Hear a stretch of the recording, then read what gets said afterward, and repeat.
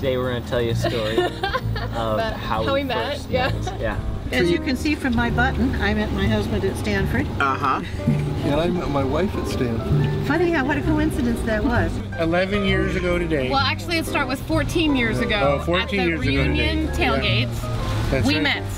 That's right. And got married 3 years later, reunion weekend. Reunion weekend. Can't resist asking, you met here?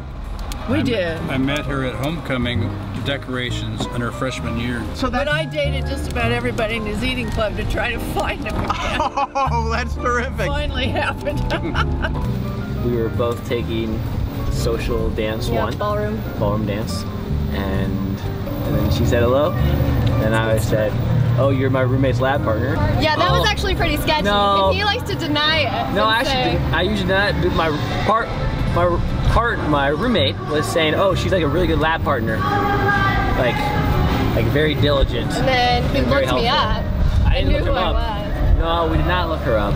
We were married and my wife was pregnant, but at that time the married student housing didn't have enough space, so she was working 36 out of 48 hours. I was at the law school and business school, and we had an infant son.